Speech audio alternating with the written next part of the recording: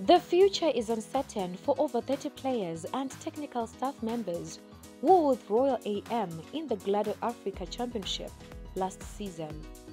The Durban club's Glado Africa Championship status was sold to Limpopo club Chakumacha Madivandla after Royal owner Sean Mpisane bought top flight club Bloemfontein Celtic at the weekend. At Times Life insider Royal said those who were with the club last season are facing anxious times as Celtic arrived in Pietermaritzburg on Monday night to form a new team that will campaign in the DStv Premiership with its first league fixture against the Swallows FC in Soweto on Sunday. It's been a hive of activity at the clubhouse, Pietermaritzburg, as we've been trying to accommodate all the Celtic staff that arrived late on Monday.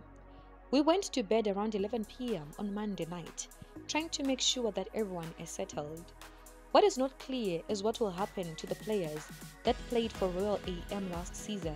I guess we'll know late this week, as everyone will be given a chance to trial at the new team that will campaign in the top flight.